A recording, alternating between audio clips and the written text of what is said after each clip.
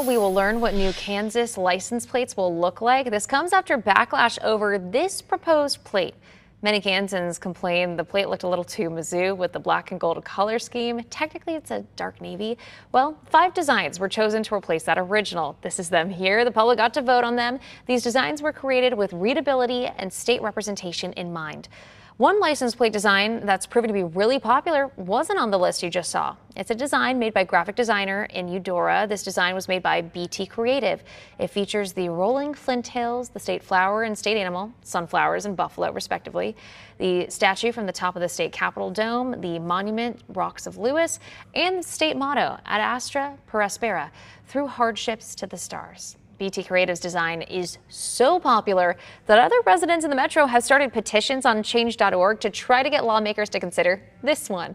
The most supported petition has nearly 2,400 signatures.